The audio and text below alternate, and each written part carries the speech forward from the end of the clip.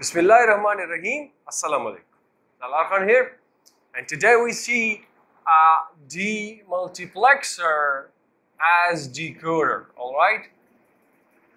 I hope you remember DeMultiplexer. All right. If you don't, so you watch that video first. And if you have not watched it, so then also you have to watch that video first. All right. You need to know what a DeMultiplexer is.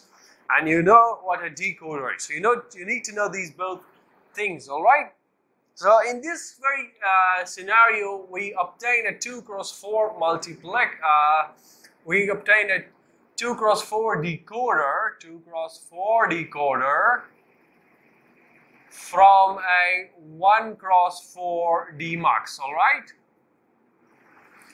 Okay, so let me draw them both first. Let's say this is your what? Your 1x4 demux. So you have an input I, and then you have 4 outputs, and you have 2 select lines, S1 and S0. Alright, the outputs are, let's say, represented by Y0, Y1, Y2 and Y3. And now in the 2x4 decoder, what do you have? This is your 2 to 4 decoder. So in this you have your 2 input lines, let's say I1, I2 and 4 output lines. Let's say Y0, Y1, Y2, Y3. Is that fine? Or let me state them as I0 and I1, okay, for the easy sake, okay, I1 and I0, all right? Now, first you should know the basics of the demux and the basics of the decoder as well.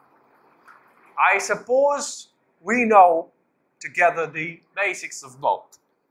Now we look what? We want to use one of them as the other, so for that we have to look for similarities. For that we have to look for similarities between the two. And what I see are a number of similarities. Let's say the first is the number of outputs. Number of outputs. In both the cases, we have 2. Oh, we have 4, sorry. We have 4. And in the next similarity is the number of select lines or selector variables. In both cases, 2.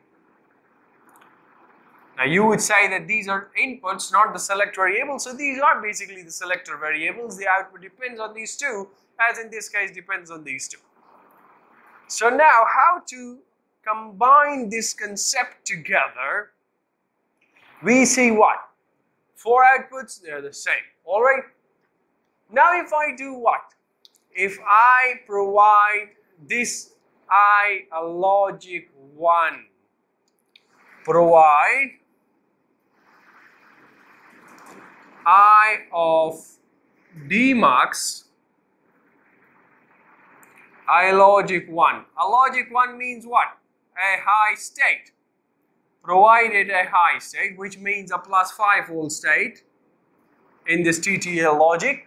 So which means if you provide in a logic high, this is a 1. Now we mean that this 1 would be connected to these different outputs, depending on S1 and S0. Now for the truth table, S1 and S0, if both of them are 0, so this 1 would be connected to Y0. In this case, as if both of them are 0, I0 and I1, if both of them are 0, sorry, I1 and I0, if both of them are 0, so the output goes what? Y0 is set as high. Yes? Now if S1 is 0, if you have a 0, 1, so this is connected to this Y1, which means Y1 would now be set high because this is a 1. Alright? And similarly over here, if you have a 0, 1, so this Y1 is set high in decoders.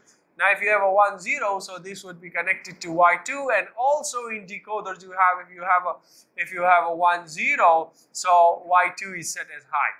And similarly for 1, 1, the input is connected to Y3, and over here we have a high state, which means Y3 would be 1, and also in decoders if you have both as 1, so Y3 is set as 1, which means now this is acting as a decoder. And how? If you provide logic 1 to what? To the input of the demultiplexer and replace the input line. Let's say this I1 is equal to S1 and I0 is equal to S line. You replace the select line also. So that's about the simple, okay? Similarly, you can have a 3x8 demultiplexer. Similarly, you can have a 3x8 decoder using a 1x8 demux. And how is that? Again, you provide a logic 1 to your input of the demultiplexer, alright, and you replace the selector variables. I2 is equal to S2, I1 would be equal to S1, and I0 will be equal to S0, alright? So I hope that is clear, okay? So that's all about today, and I believe this is one of the last lectures of the combinational circuits as well, okay? So see you in the next lecture very soon, inshallah. Till then, take care of yourselves and everyone around you, and do subscribe to the YouTube channel and like and follow us on Facebook as well. Goodbye.